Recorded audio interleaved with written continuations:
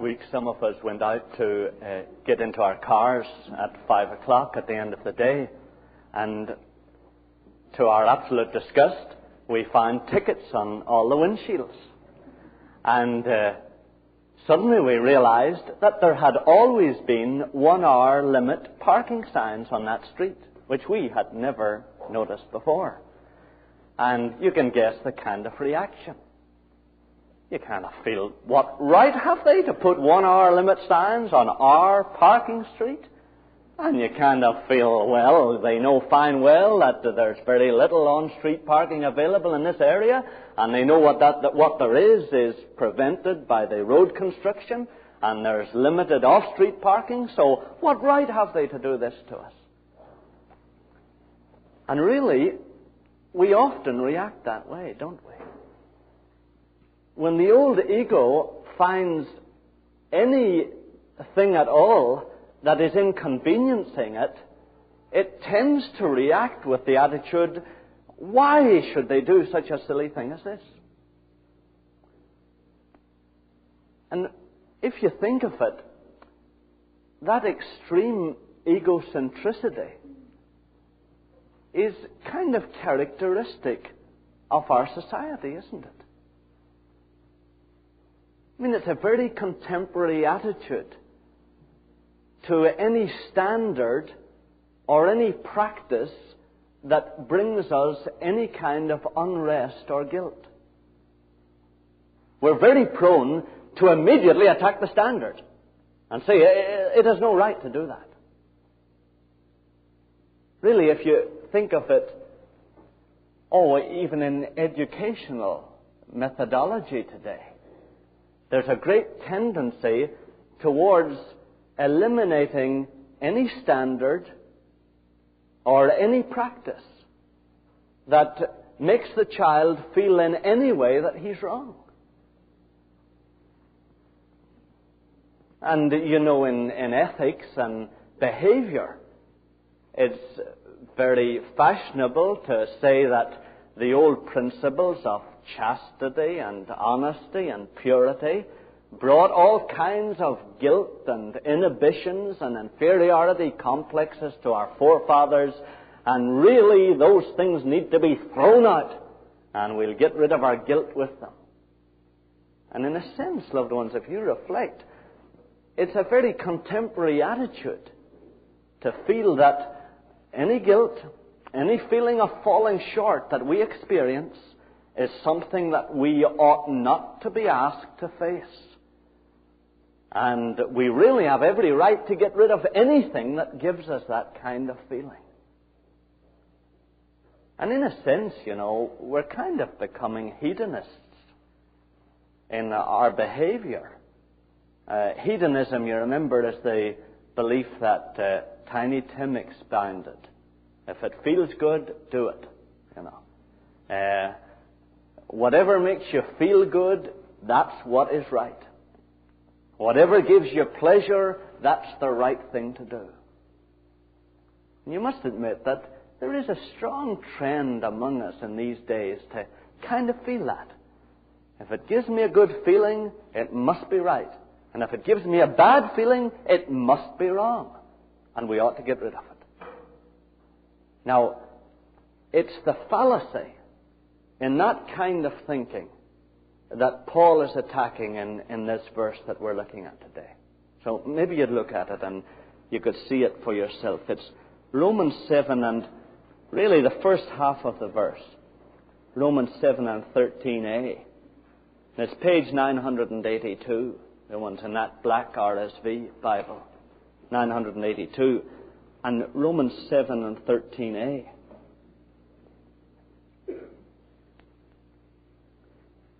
Did that which is good then bring death to me?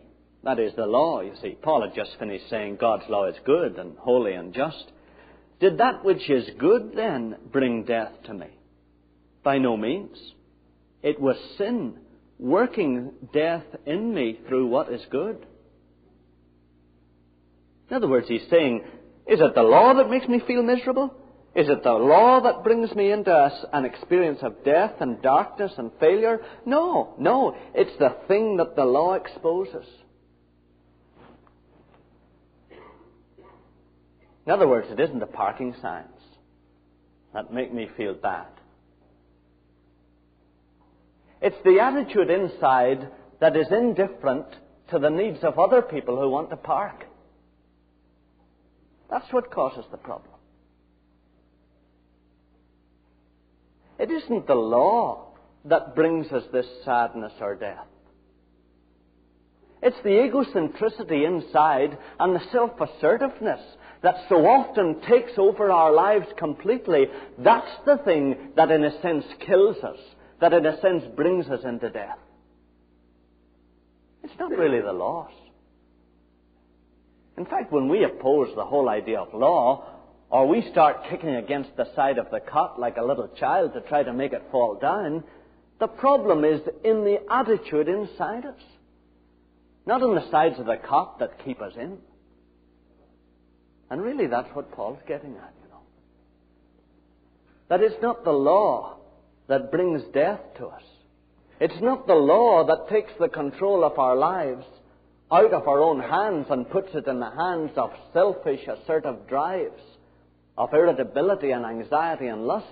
It's the thing inside us that does that. The law itself actually is blameless. And I'm sure we need to see that, in our own attitudes to different standards and principles.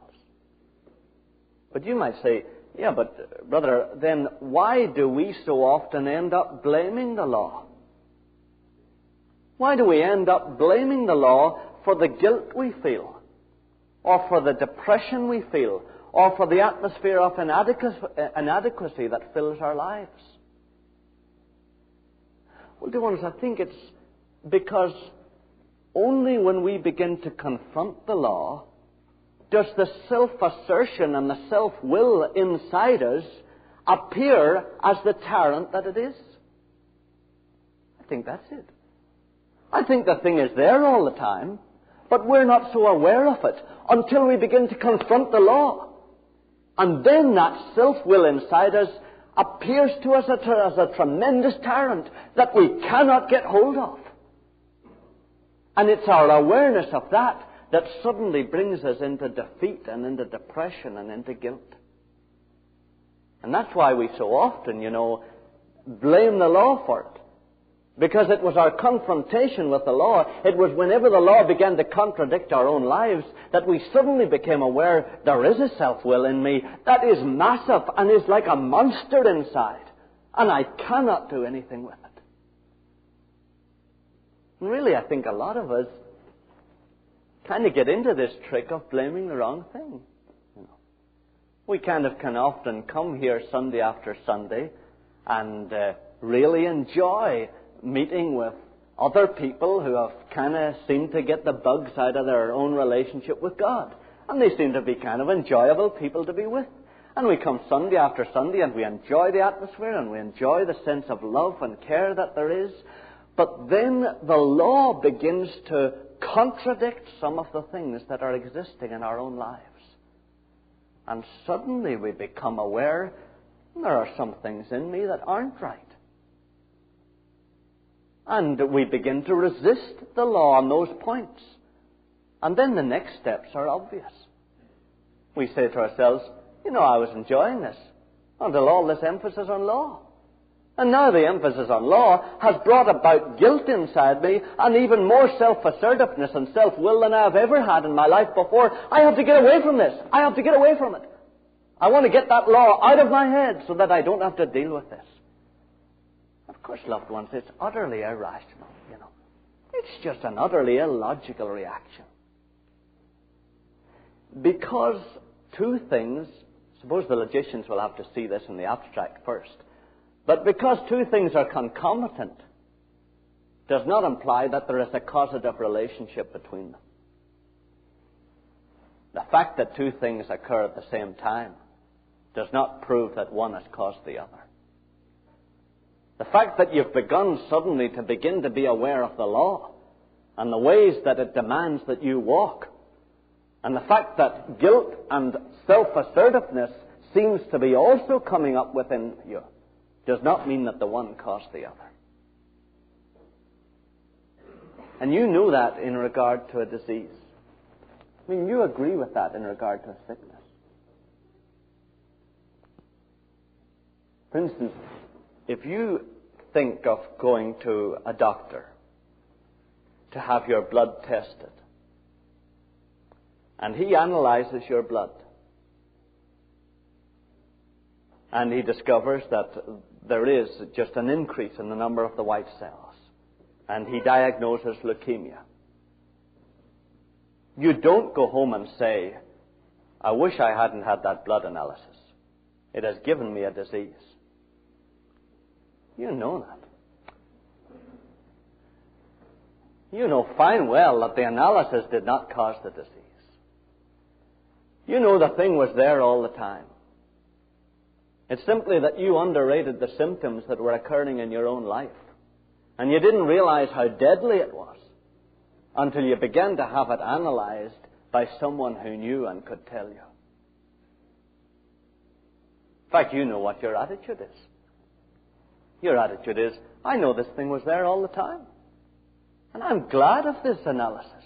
I'm glad that I know now the deadly power that I have inside me, and I want any help I can get. Yeah, Doc, if you can do more analyses, if you can do anything else that will show me any other symptoms of the disease in my life, I want that. I want all the help I can get. Now, loved ones, do you see? It's the only sensible, logical attitude to take towards this self-will in your own life. And the work that the law does in exposing that self-will. Say you come here Sunday after Sunday and God's law begins to bear in on you. And you begin to discover, yeah, I am irritable with my wife. Yeah, I do get angry with my roommate. Yeah, I am being less than honest in my business. Loved ones, it is madness to try to throw the parking signs away. It is madness to say, I don't want any more of this emphasis on law. I want to know that God loves me. He does love you anyway, despite what the law is saying about you. But don't say, I want graciousness, I want love, I want forgiveness. Should you not rather say, Lord, if this thing is inside me, bear in upon me. Show me any more of your laws that cross my life. At all costs, show me every part of this deadly disease that is inside, because up to now I've been underrating the symptoms of this thing. And this disease of self-will has been bringing me into more and more death to you and more death to the other people in the world, and I want rid of it. And I want no longer to protect it and defend it.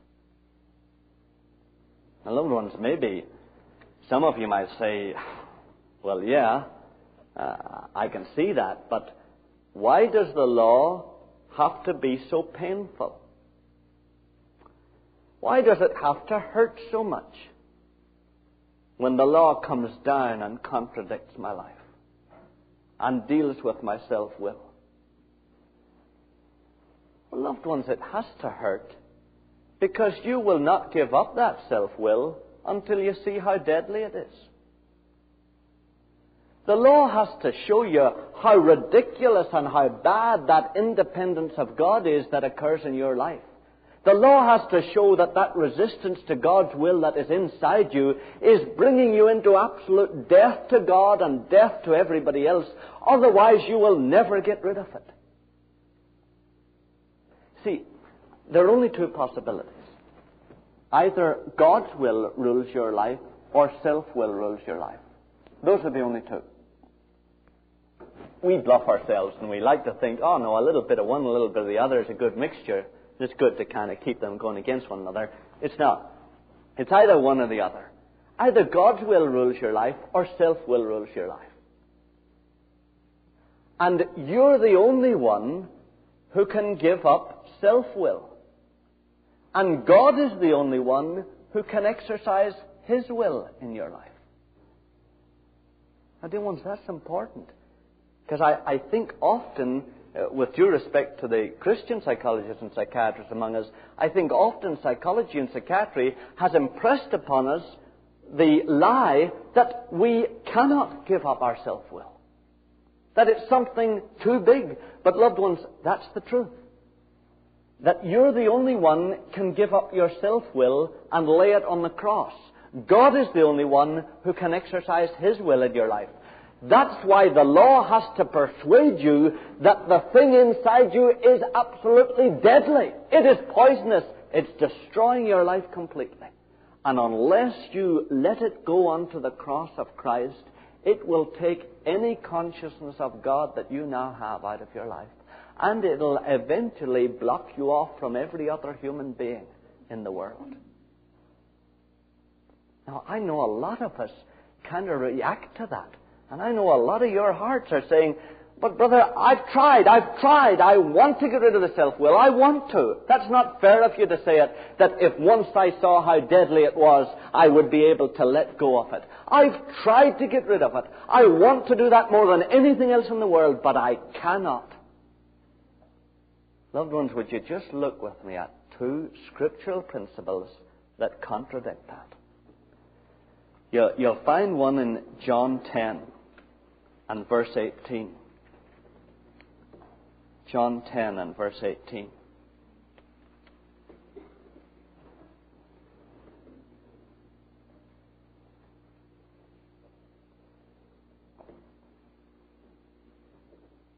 It's page 933. 933.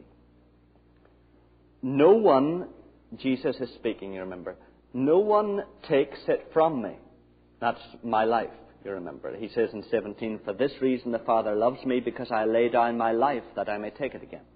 No one takes it from me, but I lay it down of my own accord. I have power to lay it down, and I have power to take it again. This charge I have received from my Father. Now, loved ones, that's a spiritual principle that God follows in His dealings with us. He cannot take our life away from us. God cannot take from any human being, even His only begotten Son, He cannot take from any human being what that human being is not willing to let go of. Now, truly, dear ones, I know you can pray, Lord, make me willing. But, loved ones, you have to be willing to be made willing. God cannot take your self-will from you. You have to be willing to let go of it. He can fill you with His own will, but you have to be willing to let go of your self-will. And the job of the law, of course, is to make that self-will so poisonous to you that you want to let go of it, and you're willing to let go of it. But, loved ones, it's wrong to say you cannot lay down your self-will. Honestly, it is. It's right for you to say that you cannot maintain that consistently day after day in your own life. Only the Holy Spirit can do that. But you can come to a time where you lay it down. Indeed, you have to come to that time. Because it's a spiritual principle that you must lay down your life. No one can take it from you. You must let go of that self-will. I think a lot of us, you see, are in agony over all kinds of sins in our lives. Over our sexual things, human relationship things, roots of bitterness that grow up inside us towards other people. And we kind of are all the time hoping that sometime an angel will swoop down and pick it out and take it away. Loved ones, God will not deal with us like that. God respects your free will, and He will not take from you what you're not willing to let go of yourself. You have to lay down your self-will on the cross. Here's the other principle in Philippians 4 and verse 13.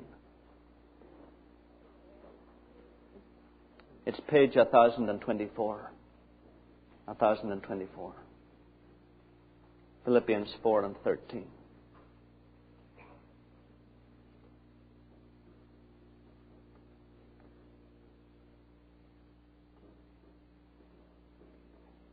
And loved ones, you really ought to look at that verse, you know. And let me remind you of how often you say, I cannot let go of my right to be proud. I cannot let go of my right to have my own way. I cannot let go of my right to be angry.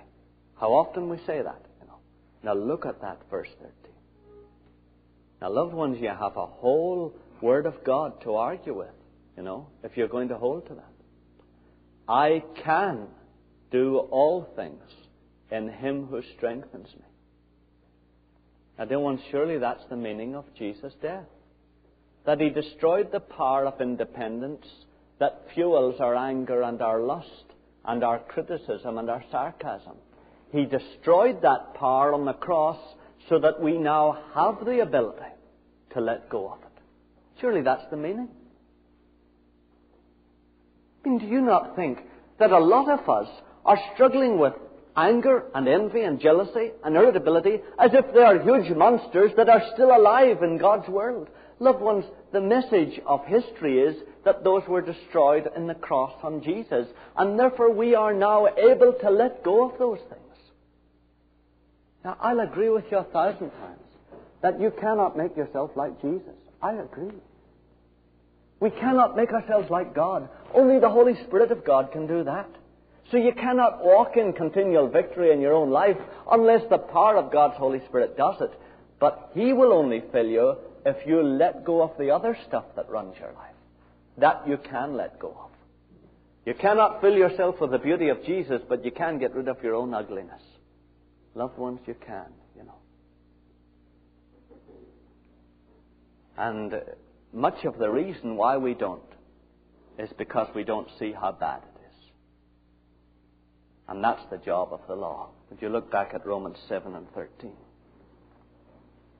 Romans 7 and 13.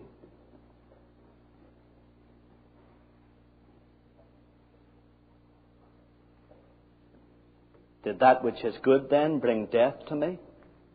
Make me feel miserable and guilty and alone and condemned? By no means. It was sin working death in me through what is good, in order that sin might be shown to be sin, and through the commandment might become sinful beyond measure. Loved ones, we'll only let go of the thing when we see that it's absolutely antagonistic to God. And really, you do let go of it then, I have a dear friend who is not, does not come to our groups here. But I've known him almost since I came to the States. And for years, he and I have battled back and forward over his smoking problem.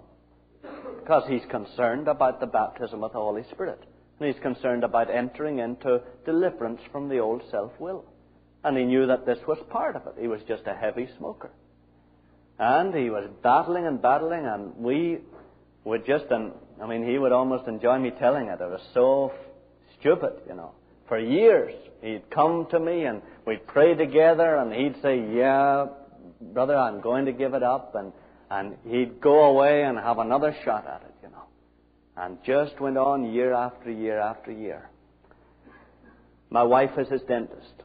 And about maybe a month ago, she was looking in the mouth and saw the old white tissue at the back, and some of the medics know, withered up a wee bit more, and looking like the beginning of cancer. And so send it off to the lab, and we spent quite a prayerful weekend that weekend because he didn't know anything about it, and it came back clear. But you can guess the effect that has on his own will now. Suddenly, the thing is a deadly thing. Suddenly, it's no longer a preference that he would like to exercise. Suddenly, it's, do you want to continue to live? Then you have to let go of that thing. Now, loved ones, do you see that the purpose of the law is to do that for each one of us in regard to that self-will that we're exercising in regard to 1,000 things. That's why the law exists, to make that sin exceedingly sinful. That's what the law did in the Old Testament.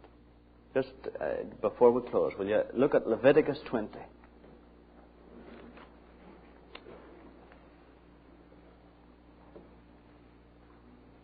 Verse 6. So often we play around with the Ouija boards, or we play around with a little bit of fun with spiritism or seances. Leviticus 20 and 6.